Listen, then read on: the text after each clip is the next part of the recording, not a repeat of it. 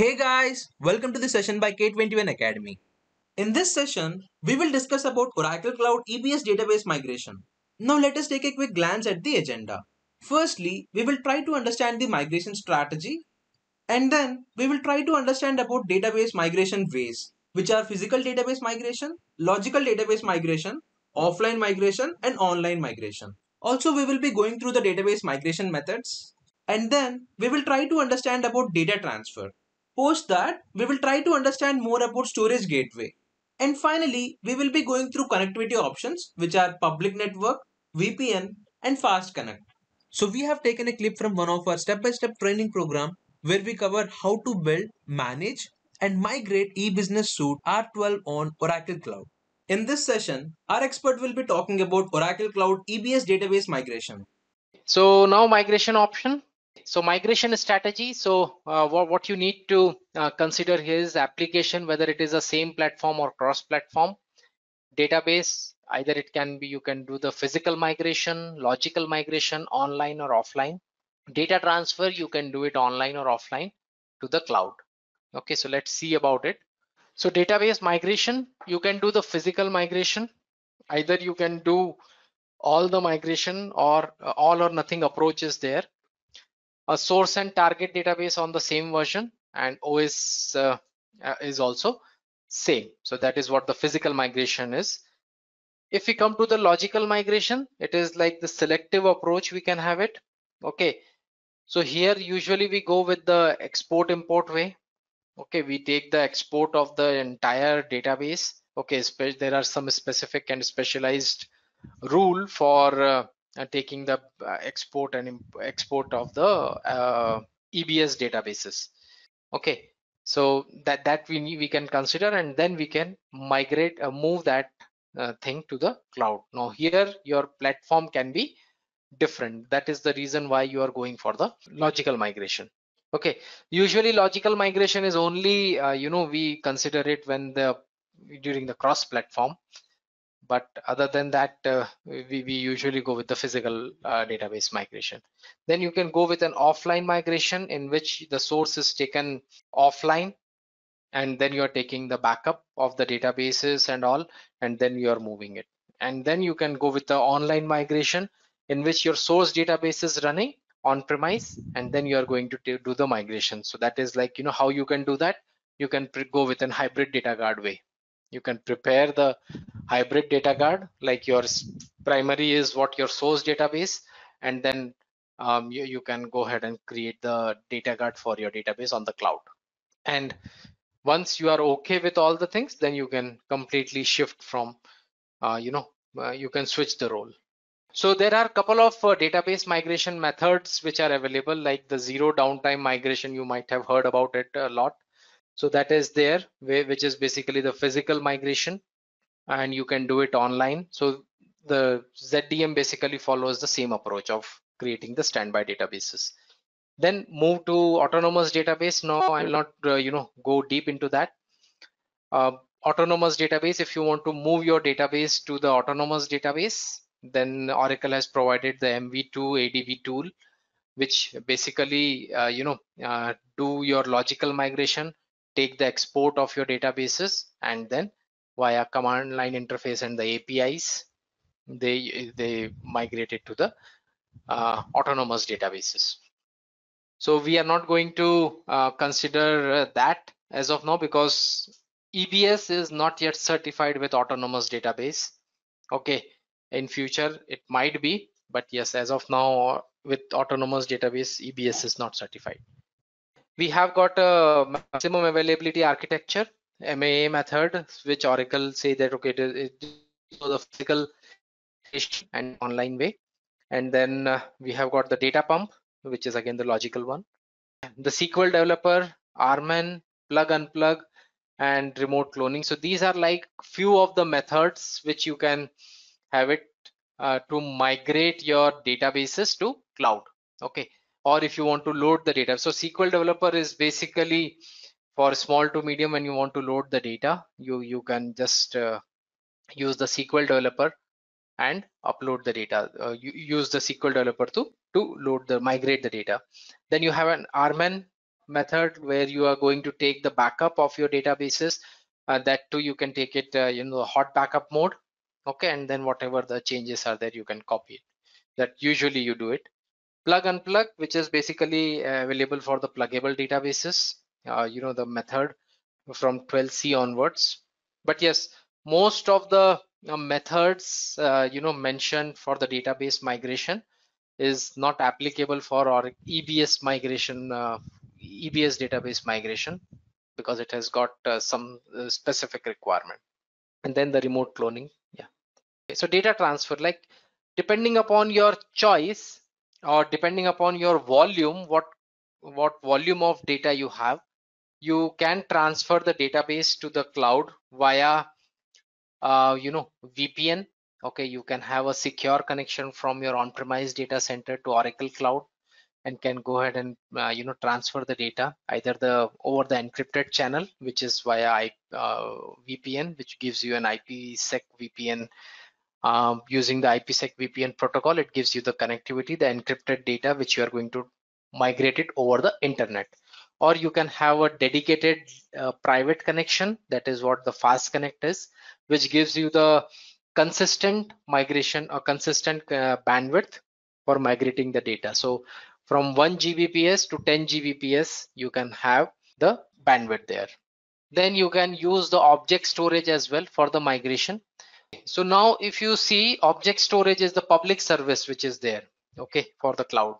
But if you want to say have an encrypted way or the securely accessing your object storage, then you need to go with the public peering, so that your data will be not going through the internet but going through the private channel. Then you can use the file storage service. So for file storage service as well, how it works is you need to have a VPN connection. Okay, why you need to have a VPN connection for file storage service? Because file storage services, you are going to mount that file storage on the instances, compute machines. Okay, but that mount is only going to happen using the private IP, not with the public IP. So that is where if you have the VPN connectivity there between your on-premise and the Oracle data center, then even for your on-premise machine, you can mount the file system and copy the data to it. Because the file storage service, you can add multiple compute instance to the same file system service. So whatever you are migrating it from the on-premise can be moved quickly to the cloud. Or you can have a direct connect from using then SSH from your on-premise to the cloud, but that too is require a lot of things. And yes, VPN is definitely required, the security. Then you can think about the storage gateway, which is one of the service which Oracle provides. So what basically you do it here is you are going to have an instance, NFS mount. You are going to mount the file system, and then whatever you are copying it to that machine at the backend via API calls, that is getting copied to the object storage as well at the same time. So whatever you are say going to copy it on your say backup files, you are going to copy RMAN backup, that RMAN backup files will automatically will be going to the object storage using an API call. So that is one of the way you can have it. And now storage gateway and all, Oracle has enhanced it as well. So that is again an online way of migrating the data. Then you have got an offline mode in which you have got the disk and the appliance, the data transfer service. So this is basically the online and the offline mode. So here if you see the data transfer service in which Oracle gives you the two options, appliances and the disk. Both are available depending upon the volume of your data. And then on the online you have got the storage gateway. Okay, so you can copy it. So here we can just have a look of all these options. So if you say have 100 terabyte of databases, okay, or say the files, the volume, then you can use the data transfer disk option. But here the disk will be owned by you. You need to buy the disk. You need to perform the copy from your end. Oracle provides you the tools to copy it and then encrypt the hard disk and ship it to the Oracle data center. So that is the disk option is there. The another option is the appliances option. Here you can see these appliances which are owned by Oracle, but will be given to you on rent, but with no charge. Okay, Oracle provided free as of now. So you can request Oracle that you have got around 150 terabyte of databases, or say the data is there and you want to copy it to the cloud. So Oracle is going to ship this to you. You are going to copy the data, ship it back to Oracle data centers. Okay, and you can monitor each and everything right from the time when you have shipped it till the time it has reached, whatever the chain was involved in that, the handover and all those has happened, everything will be visible to you from the portal.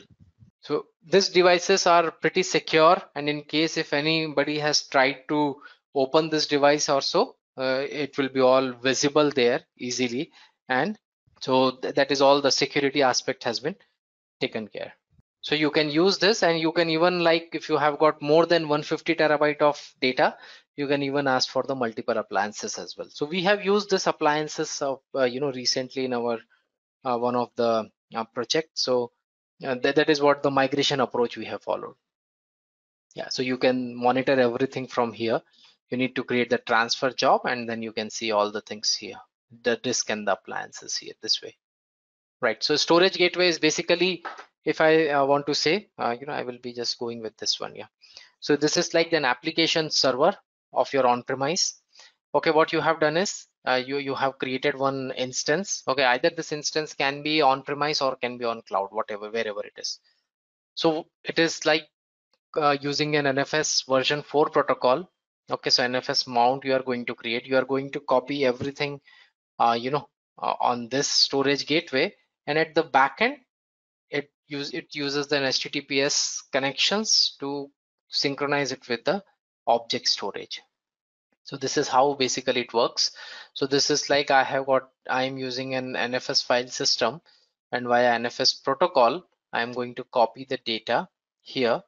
So once your data is copied, it uses the REST APIs, call it at the backend, and automatically sync the data to the object or the archive storage, whichever bucket you have used it for the syncing your data. So automatically from your on-premise, the data is getting shipped to the cloud. Like suppose I have say a simple scenario. I have migrated my complete backup. Okay, the standby database backup, first backup, I have shipped it to the cloud. Okay, by say data transfer appliances or so. Later, I can use this say for copying my archives. So all my archives are basically copying to the machine, which is say on-premise, and at the backend, those are all automatically getting copied to the object storage. And from there, I can use those archives to sync my database on the cloud. So that is one approach you can have it. Right. So connectivity options, you can use the public network. So public network is basically like the non-secure over the internet. You are going to use it. Like simply you are doing it on the free account. Okay, and VPN and the fast connect are the options which you can use it for making the encrypted connection, or say the private connection between your on-premise data center and the cloud data center. So this is a brief about IPsec VPN, how it basically has. So it supports, okay, so here it is mentioned the BGP is not supported, but so it supports the static routing as well as the dynamic routing. Both are supported for the IPsec VPN. So IPsec basically it creates an encrypted tunnel. Okay, the secure tunnel it is going to create between your data center and the Oracle data center, and through that the data is transferred. So when it is going to be over the internet, but it is going to be the encrypted data. So a secure one, like usually for in the organization you set up the VPN, like if you want to connect it even from your home, they will give you the VPN username and password. So that means you are going to connect to their network once you have connected to the VPN, and then you are going to transfer anything or file transfer or anything happens. So that means you have created the secured channel between your end and your company data center end, and then you are connecting and working. So same way you are going to have this IPsec VPN setup between your data center and the cloud data center.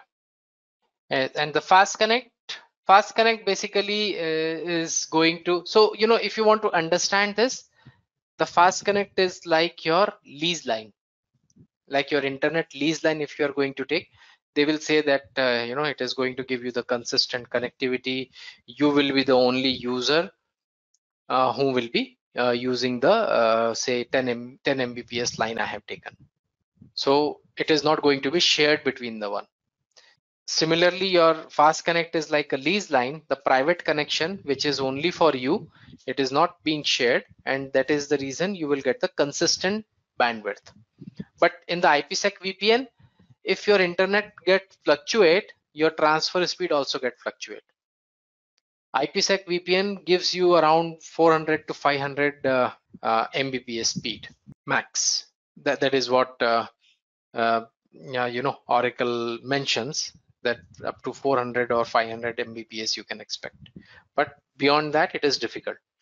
But with the fast connect, you can get a consistent 1 Gbps connection, or you can go up to 10 Gbps. So it is like incremental of 1 Gbps. You need to get the ports there. You are going to pay for the ports. So you can take 1 Gbps port, or you can take two 1 Gbps ports. So you will be having two channels of 1 Gbps each. So like that, you can have up to 10 Gbps. We have put down everything in the step-by-step training program, including the basic concepts that one should be knowing. You will be introduced with EBS on OCI deployment architecture, OCI concepts for application DBA, networking for cloud application DBS, EBS cloud manager and provisioning, managing EBS cloud manager and cloning, migration, EBS high availability and disaster recovery on OCI. In this 8-week roadmap, we take you from basics to advanced level along with the CV preparation tips. Once you are done with the training program, then you can start preparing for your CV and start applying for jobs. We also have a separate team working for CV preparation and on-job support. So if you want to build, manage, and migrate e-business suite R12 on Oracle Cloud and want to learn right from basics to expert level, then we have a comprehensive step-by-step training for you that includes hands-on labs, including exam preparation, and the most important part, 1 year on-job support. If you are interested in this program, then I would highly recommend you to attend our free class, which covers Future of EBS, Why to learn EBS on Cloud, EBS Cloud Manager Overview, and many other topics. If you are interested in this free class, you can visit k21academy.com/ebscloud02. You can also find the link in the description.